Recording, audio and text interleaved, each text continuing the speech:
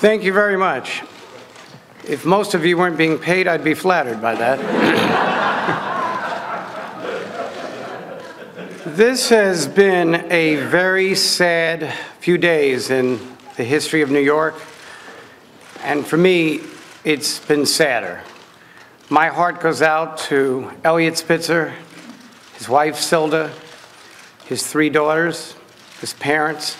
I know them all. They're friends of mine. Last summer, his parents actually had my wife Michelle and I up to lunch one day, and we used to call them our other family, probably because we've gotten kind of tired of our own family. But in all seriousness, it's a very difficult time for them. They're in my prayers. I did not get to this position in the way that most people have, in the way that most people would want. But I made a commitment when I gave my word to Governor Spitzer in January 2006, when I left as the Democratic Senate leader to be his running mate, that I would be prepared if in event I had to assume authority. I am prepared, and on Monday at 1 p.m., I will have the oath of office administered to me in the Assembly chamber. Most of you are invited. And we will, at this point, it is time to get back to the business of the state. I promised the governor yesterday that I would commit myself to the people of this great state, that we would have stability and continuity in those challenges that lie ahead. Now we have to get New York back on track. I have met with the Speaker of the Assembly. I will be meeting later with the Majority Leader of the Senate. I met yesterday with the Comptroller, and I will meet tomorrow with the Attorney General of the State of New York. I will meet with agency heads, with commissioners, with the Budget Director, and with legislators. We will all commit ourselves in a bipartisan way to building a relationship that will restore the public trust in our government. Let me be very clear about this. There may be a 5-day transition period, but we are hard at work at this moment putting together a budget that will help New York to thrive. This weekend, I will have high-end executive officials in my office hammering out the details of this budget. We cannot afford to waste another second.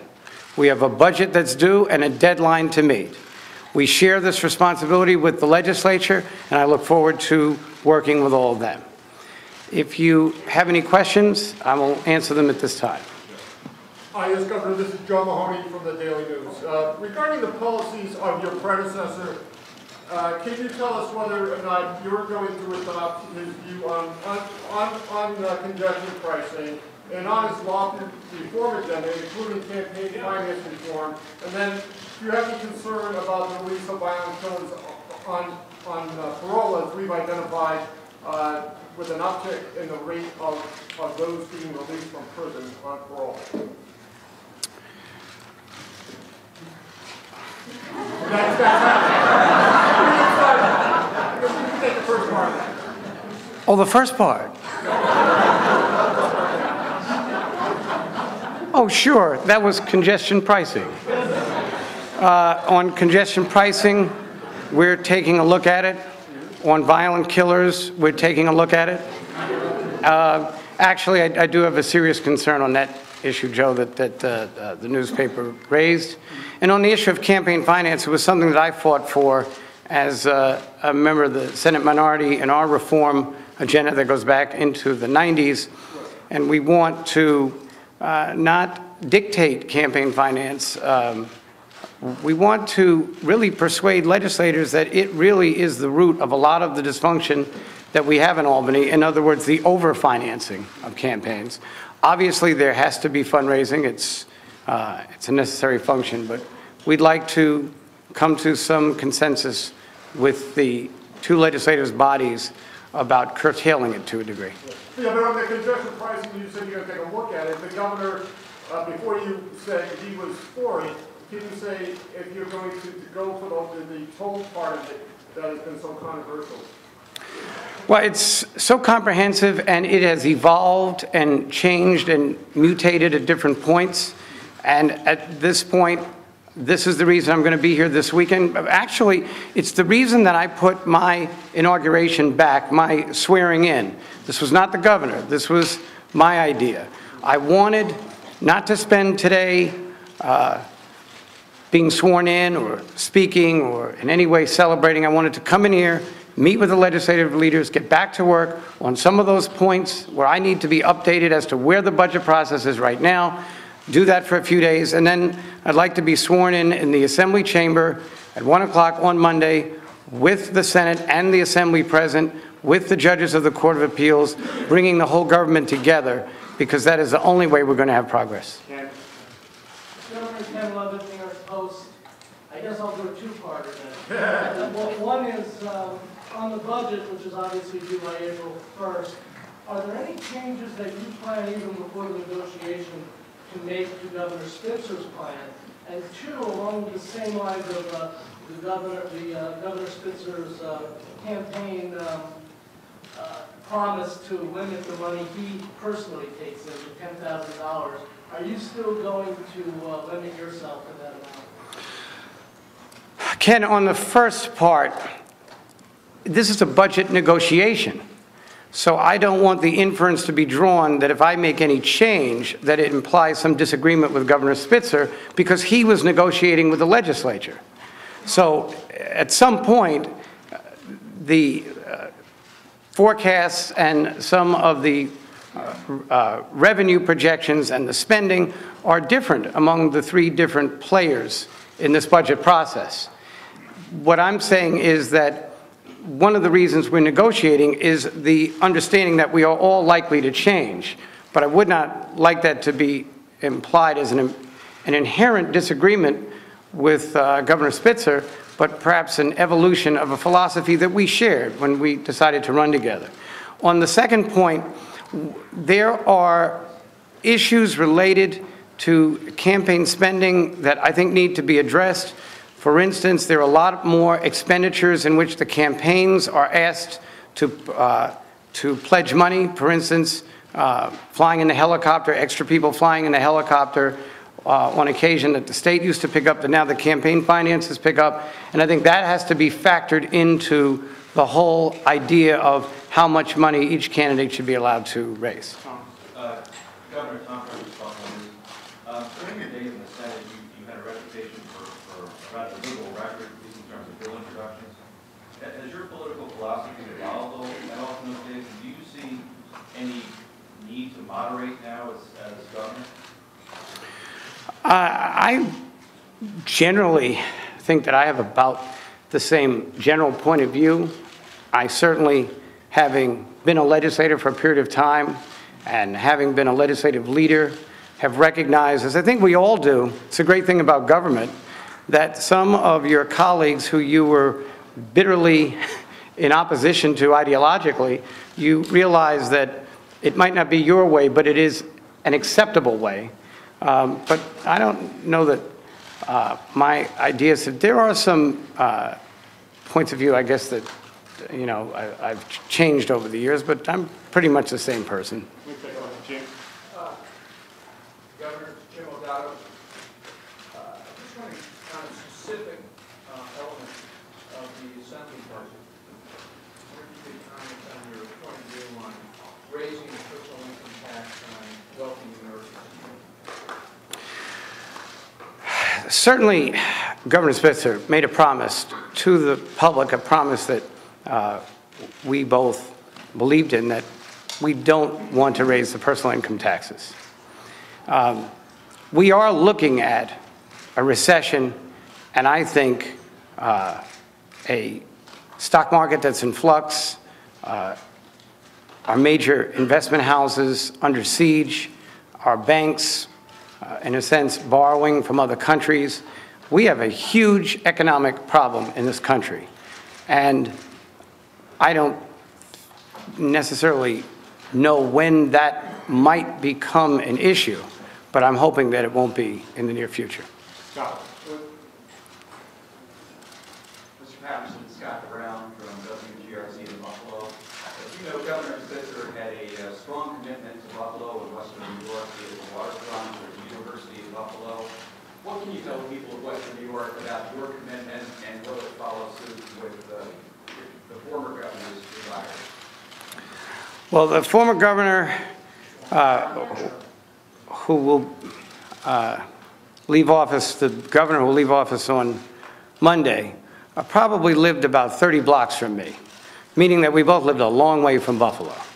And I know that when he was a candidate, he was asked many times, how could a New York City resident care about upstate? But I think the $1 billion infusion, actually holding a second message to the residents of New York, a state of the state that was actually given in Buffalo on January 16th, I think he made it real clear. And I made a point to be standing right there when he made it, because I feel exactly the same way. There's been much made about this is Valerie Down with the Associated Press, I apologize. There's been much made about the differences between you and Governor Spitzer stylistically. Can you speak to the differences between you both stylistically and politically? Well, the stylistic difference is just that we're two different human beings. We are individuals. I think we share a lot of the same points of view, and I can't tell you much more than that. We always got along very well, so, you know, different styles can make for a good relationship, and always did between the governor in his first year and his 8 years as an Attorney General, which I thought he performed highly admirably. Governor Evan Asselbeck, representing RLC in Rochester. Are you committed to the Midtown project, and will you make sure that Rochester gets the money it needs for that project to be completed?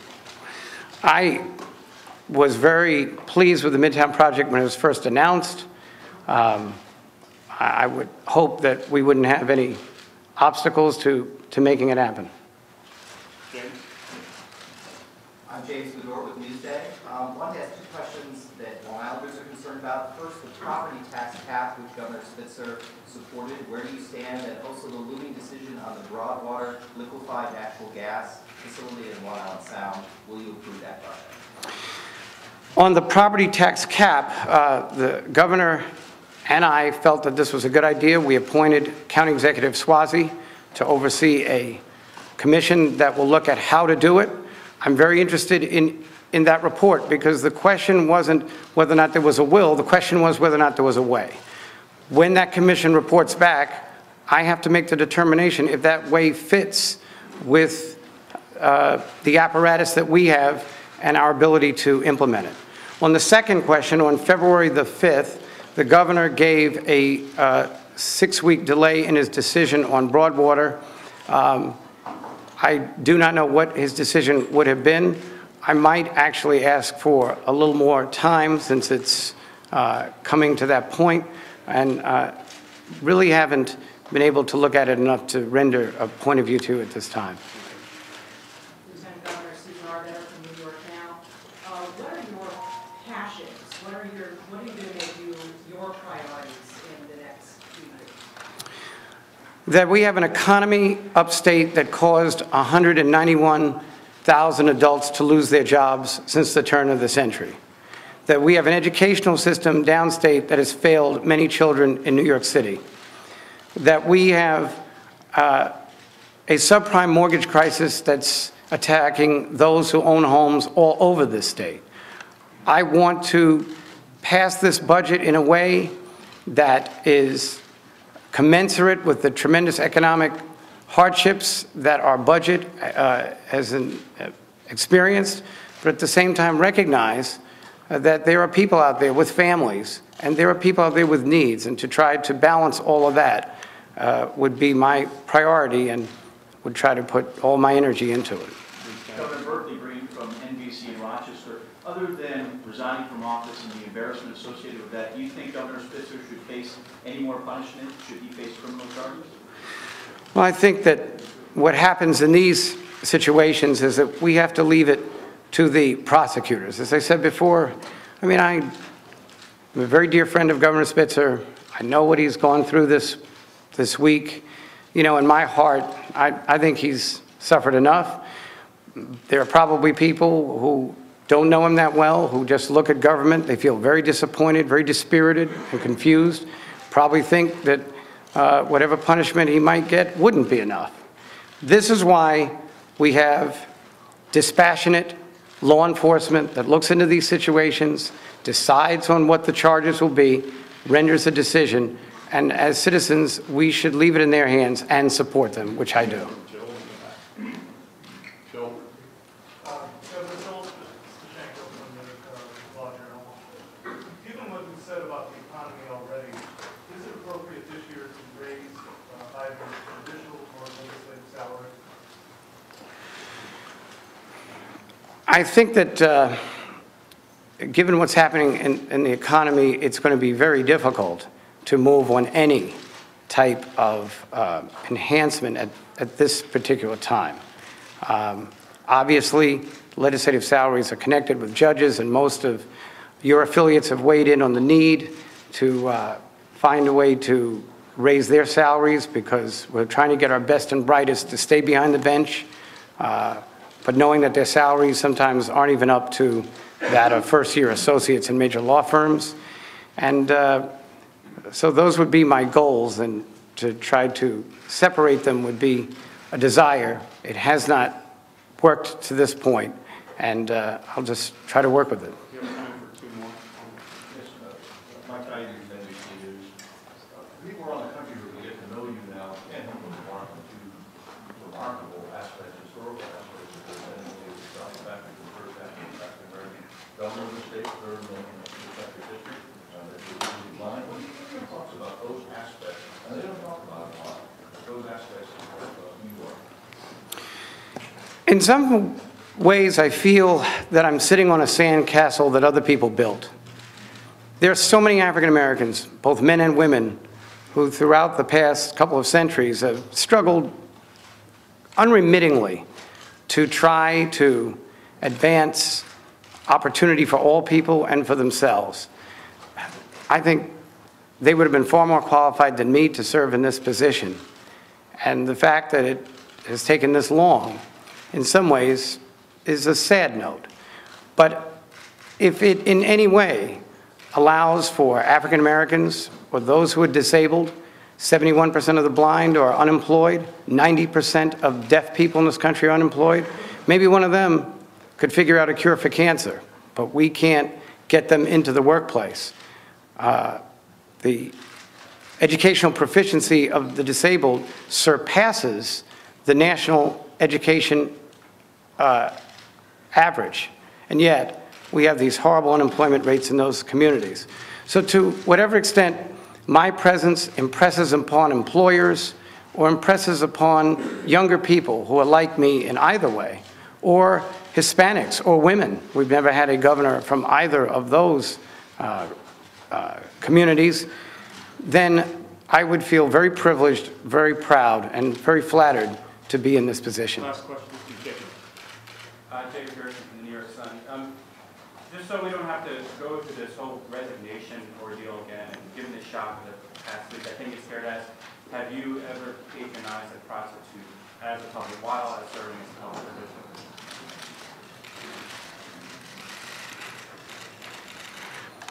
Only the lobbyists.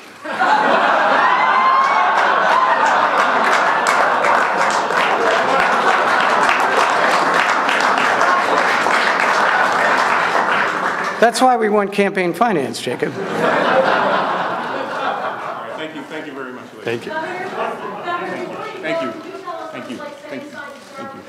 What it's like that will have for someone standing here right now with the power and the optimism and the burden of state government on your shoulders.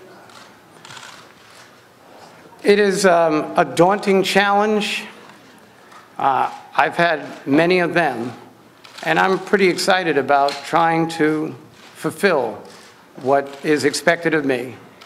That's always a high expectation, and it's fun in the one life that we all have to try to go beyond perhaps even where you may have thought you ever could go. Thank you.